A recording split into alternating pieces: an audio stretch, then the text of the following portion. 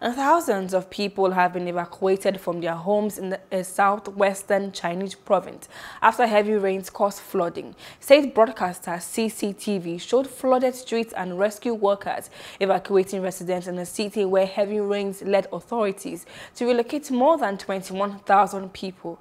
The rains pushed up water levels in nearby rivers. More than 4,500 hectares of crops have now been flooded and about 200 houses damaged.